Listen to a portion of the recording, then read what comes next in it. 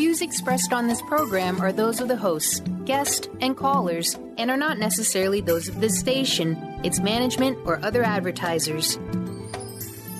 You're listening to Transformation Talk Radio.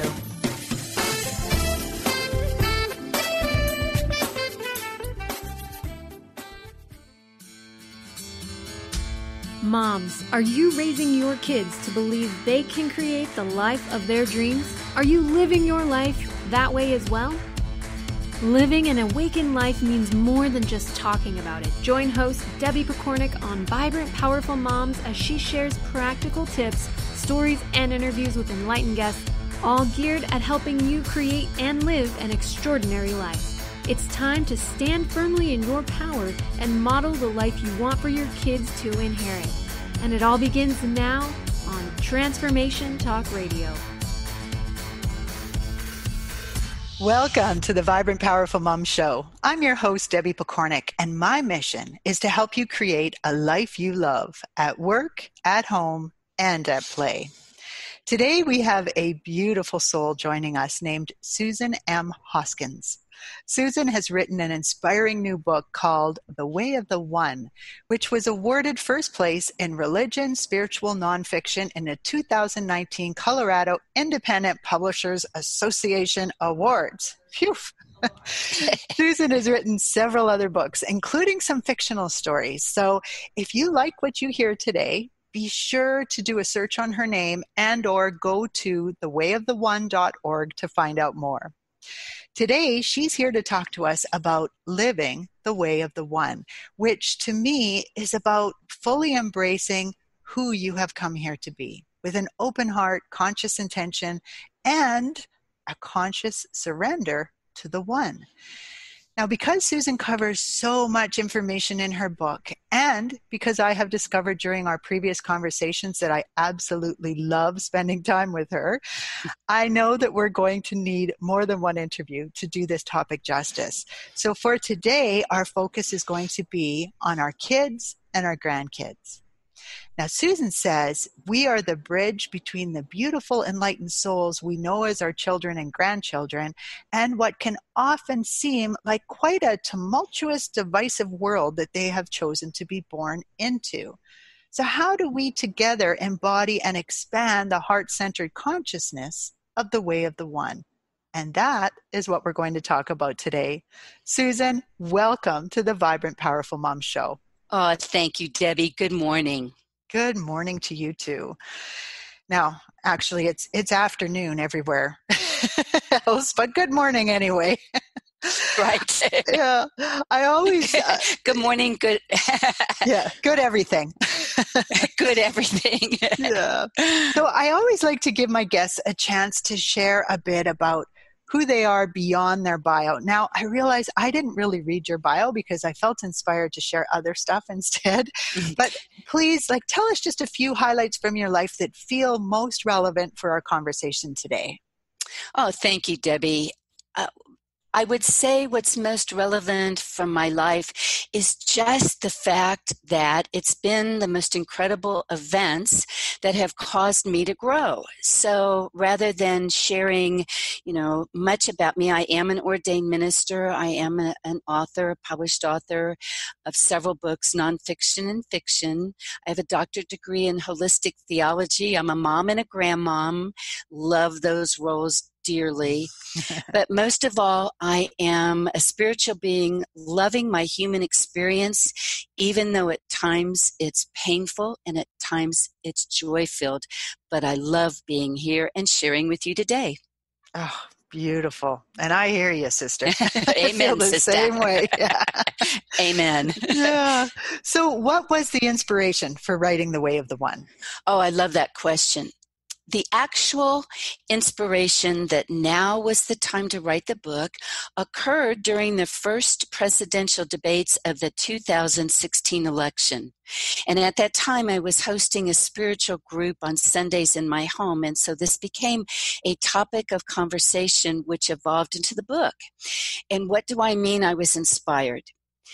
When the debates began, it didn't matter whether they were Republicans or Democrats. There was one single word that each of the candidates used over and over again. And I would ask your audience if they have any idea what the word was. Well, the word was fight. Mm-hmm. And it didn't matter who they were. Each of them stood at the podium and told exactly what they were going to fight for and how they were going to fight everybody else for the privilege of doing so. And they were going to fight each other candidate on the podium for the privilege of being able to be the voice of what they were going to fight about. And after the debates, the media talked about who threw the punch, who counterpunched, Right. and who threw the knockout punch. And at that time, what I realized that we had become such a culture of battling that we no longer choose our leaders based on ideals, but rather on how they fight and their ability to talk about fighting. And I thought, oh, we need to change this consciousness from one of the warrior, constant battle, to instead the way of the one. Mm-hmm. I love that you shared that, because I have felt this way for a very long time, and mine has been specifically around hearing people say the fight against cancer, the battle against teenage pregnancy, these kinds of things that have always felt wrong to me. It's like we're tearing ourselves apart when we start thinking that way.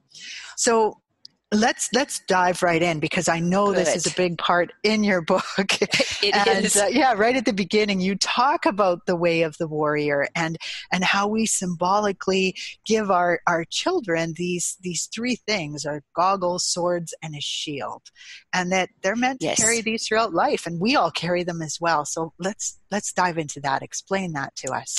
Oh, I'd love to.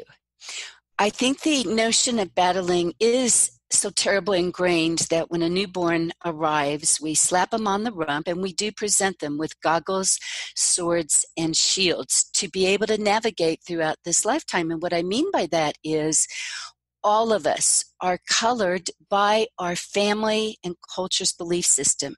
So we present our newborns with goggles of perspective, and goggles are protective eyewear with side shields, and we present our newborns with goggles in order to narrow their perspective and focus and buffer them from the world. And what I mean specifically by that is I was born in the 1950s into a Caucasian Irish American home, where my father was the homemaker. My father was the provider, my mother the homemaker, and options for girls were very limited at that time.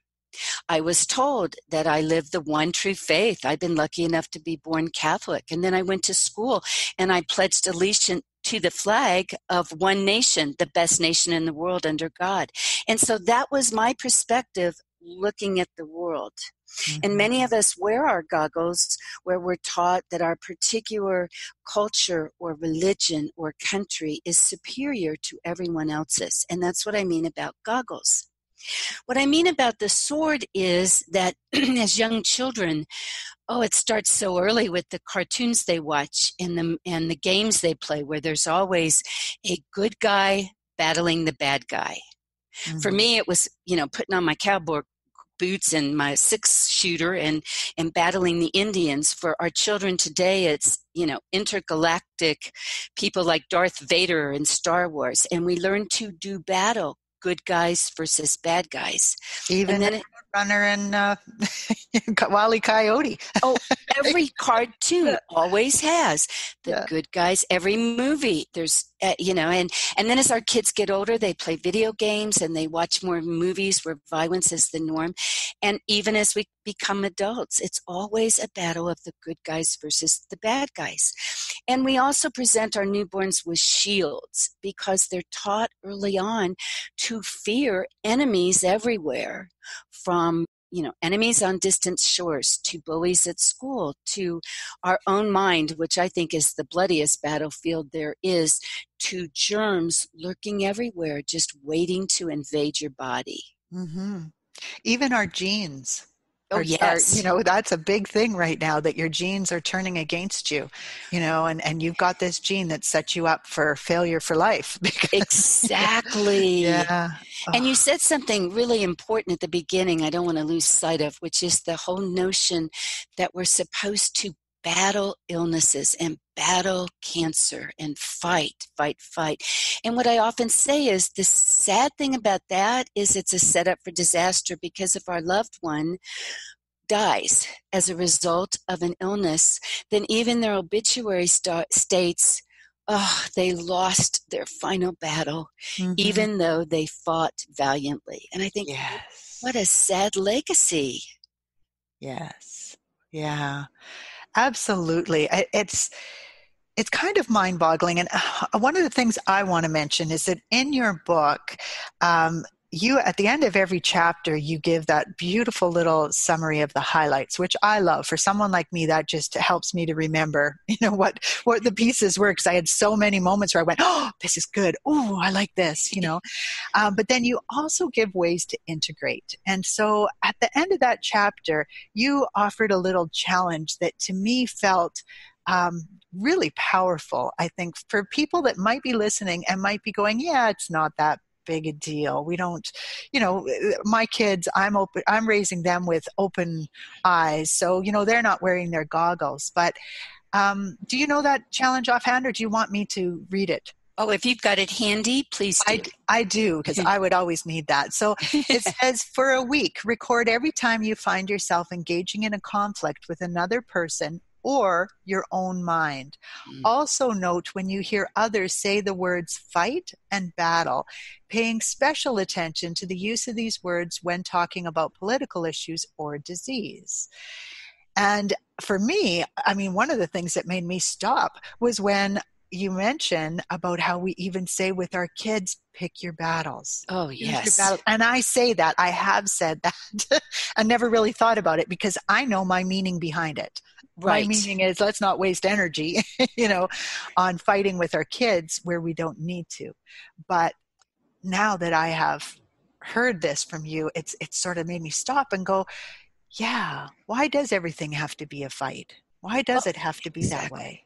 Right. And even with our children, if we think about competitive sports, and even as adults, we no longer just go out to play a football game on a Sunday afternoon, flag football. My grandsons play flag football. But I hear coaches very early on saying to kids, your enemy is the opposing team, and we got to defeat the enemy. And once again, here we are, the good guys fighting the bad guys. And so I think it's everywhere. I think it's really important to stop and listen to what's going on in our mind when we so casually talk about fighting or battling, and most especially within our own minds about ourselves. How often do we spend time during our day battling things we don't like about ourselves in our own mind? Age, weight, how we look, what we think, who we love. I say it again. I think our mind is often the bloodiest battlefield there is. So, I just urge us all to pause and become very aware when we use the term, I'm going to fight for something or battle something, or with our kids, good guys versus the bad guys. Great. Yeah, absolutely. This is my battle. I'm going to fight this all the way. Right. And we say it now often, especially when we're talking about disease, we're trying to create this picture of this beautiful, brave warrior. Oh, I know. One of the things I really love about your book that came across quite strongly for me is that it's not a fight at all. The gentler we become, the more love that we surround ourselves with, the more compassion. When we're looking at ourselves, when we're dealing with others, it doesn't matter. The more we do that, the more we remove all of the dangers, really, that come with battle. Oh, I love that, Debbie, because I firmly believe that we choose our life experiences prior to birth for what we're here to learn, for our souls to evolve. And so it's been life-changing for me to view everything that happens in my life as a choice I've made in order to grow or to learn. And since our souls are eternal, I think we certainly get many, many chances to be in the physical form and deal with life issues. So that has been huge for me in even viewing illnesses in an entirely different way. I mean, I'll share with you that I'm celebrating my 10th wedding anniversary with my beloved husband this week, and we're actually going to go on an anniversary trip back to the Mayo Clinic because he has a number of health issues that we have learned to embrace. Mm-hmm. And, I could have very easily adopted a victim mentality of, oh, why is this happening? And he's such a good guy and all that. And this way of thinking about, okay, we are here to embrace this and see what we're to learn from it. And I remember setting intention before I met Larry, which was I really wanted at this stage of life to really know love fully in a relationship. I mean, really know it fully. And so my husband comes into my life, and pretty early on we had really significant health challenges. And I thought, I got my intention, because now I've learned to love through illness, which is huge. Absolutely.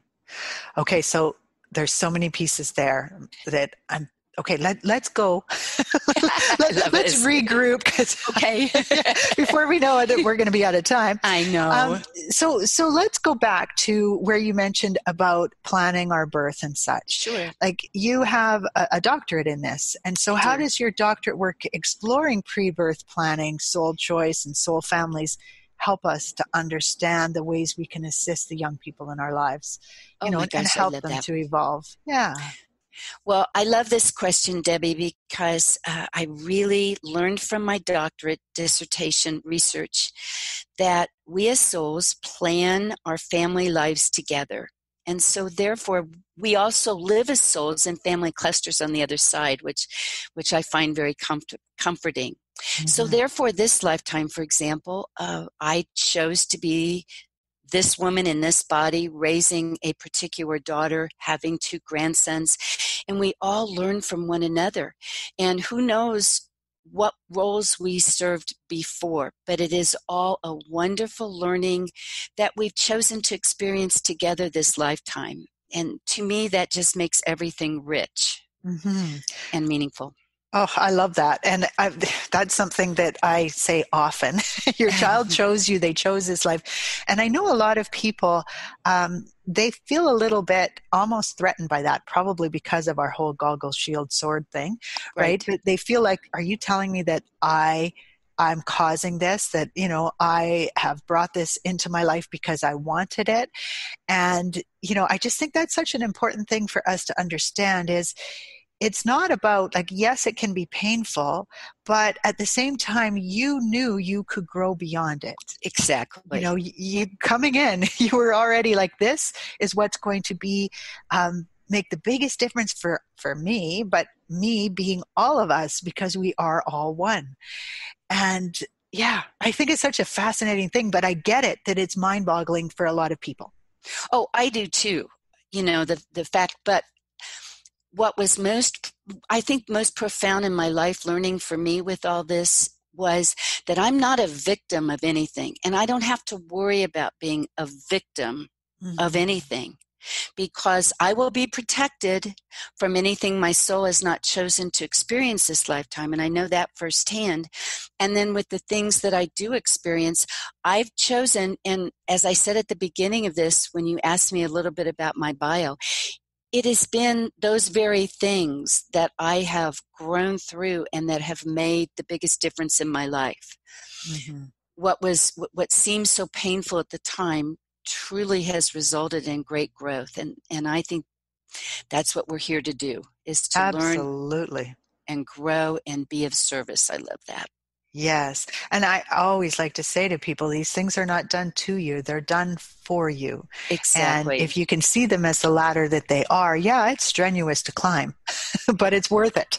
Oh, I agree. I so agree. And you used the bridge at the beginning of our show together. And yes, I do think we as adults here, mothers and grandmothers, and are here to be the bridge between our beautiful souls who are born in straight from spirit with love, with oneness. And we are here having grown, having realized we wear goggles, probably having removed them to see the world in a different light. And we are here to help our children and grandchildren navigate through this world that can often seem, so divisive, ugly. Mm-hmm. Yeah. So yes. It's very interesting. Can you share a little bit more about how we can be that bridge? Well, I think by being our own awareness, and by, first of all, I think making sure we have taken off our goggles and inspected them. I want to know what goggles I've given to my children, my child, and on down to the grandchildren, but I can't know unless I truly look and go, oh, that's why I used to view the world in a particular way. Oh, this is where I battle. This is the sword I carry, or this is what I'm afraid of. And once we can realize what our particular goggles, swords, and shields are, we can reach back to our children to see what we might have already given them. And then I think we can help bridge this whole notion of oneness versus fighting, and how even in the little things we can help them begin, even at school, to see it differently, to see that, like in dealing with a bully, how do you deal with a bully who's all about fighting and good guys versus bad guys and all that ugliness? How do we be the bridge to say, how can we do this from oneness in our heart rather than the illusions in our mind that of separation, where there has to be me versus you, us versus them? Absolutely. Absolutely. And it is just, it's such a big thing for us to understand that we really are role modeling this more than saying, hey, this is what I've learned, so now this is what you need to know. Like, put down your sword. Exactly. We have to role model it and live it. So we're quickly running out of time. I'm going to give people a bit more information about how they can find out more about you. And then if we have time, we'll zip back to some more of our questions. Okay. Wonderful. So you can find out more about Susan by going to her website at thewayoftheone.org. So that's all those words, thewayoftheone.org. And if you add a /VPM, which stands for Vibrant Powerful Moms, of course, and another /giveaway, you will find 3 gifts, which is a video based on today's talk, as well as a handout about being a bridge, or the bridge. I shouldn't say a bridge, because, it's a pretty specific bridge, and a sample chapter from the Way of the One book. So go to thewayoftheone.org /VPM /giveaway and pick those up today.